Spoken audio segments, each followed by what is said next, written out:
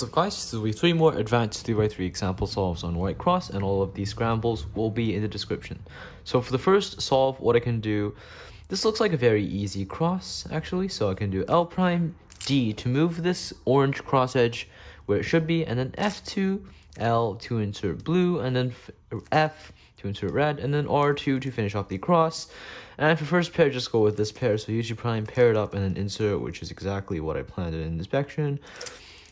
Like that, and then here I'll just go with this pair, so UT prime S, R, S prime would solve it. And here I'd likely just do U prime, pair this up and do fat F, R, and then instead of doing fat F prime, I'll probably just do an S prime. That gives me a very nice case, so just pair it up and then insert. That's only 5 moves.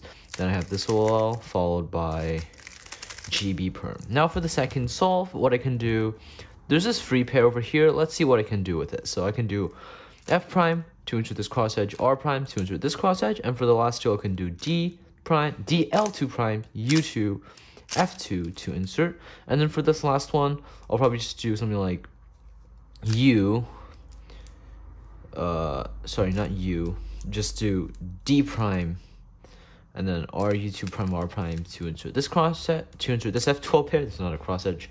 And then next I will go with solving this pair because I'd probably see it first. And to do this pair, I'll just do like U, F, F prime, insert the pair, and then realign with F. But in this case, I'll most likely just go and rotate and do L, R, U2 prime, R prime, U, insert the pair. That gives me this case, so paired up and then cancel to entering with a sledgehammer. Here I have this OL followed by R perm.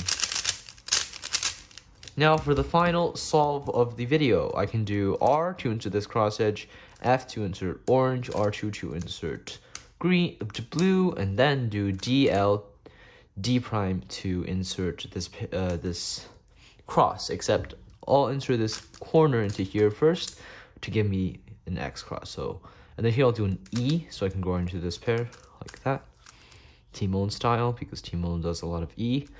And then next I'll do M, U, R2 prime, U2 prime, and then R, and then solve this pair, F prime, sexy move, R prime, F, R. That gives me this OL followed by a GA perm. So yeah, thanks for watching, and I hope you enjoyed.